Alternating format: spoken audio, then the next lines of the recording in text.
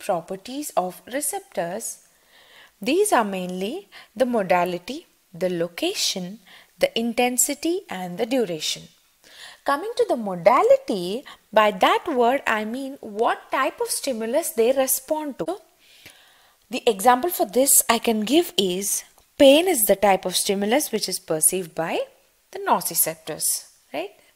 Now the second one is the location.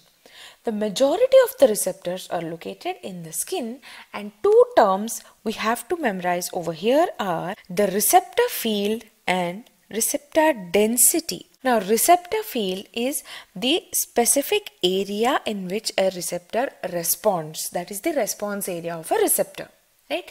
But the receptor density means easy to understand. It is the number of receptors. So receptor field is nothing but the area in which it acts, whereas density is the number of receptors.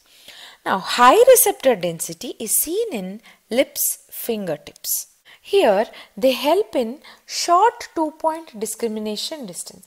That is, suppose my points of stimuli are so close, even that these areas can easily differentiate as two different stimuli. That is due to high receptor density. Now low receptor density is present in trunk and hips.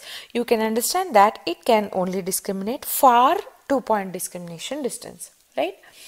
Now the next property that we are looking at is the intensity. The receptors increase frequency of action potential in response to the intensity of the stimulus. So when there is less intensity of the stimulus, then the action potential is also generated with a lower frequency. When the stimulus has a higher intensity, the action potential will have higher frequency. And the duration, kindly look carefully over here. It is the time interval between the start and stop of the response. That is the duration. That is nothing but how long the receptor is active for the given stimulus.